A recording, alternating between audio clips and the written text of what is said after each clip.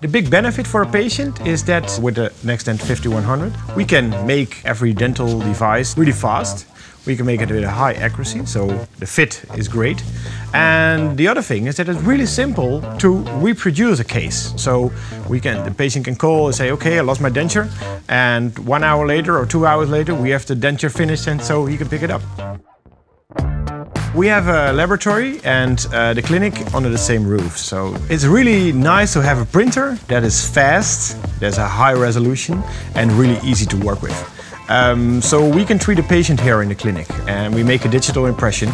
We send it to the laboratory, we can make the design and we can print with the NextDent 5100. So in 1/2 hour we have a crown ready to place with the patient's mouth.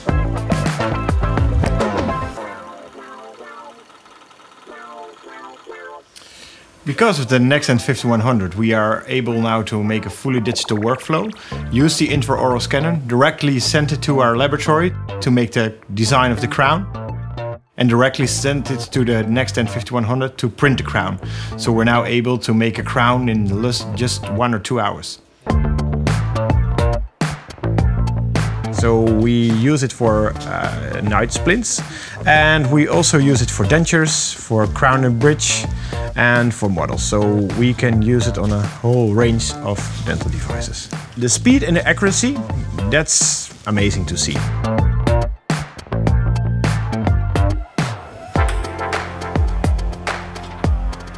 So the print is ready. We printed the night guard. We are now ready for post-curing, polish, finish and place it directly in the patient's mouth.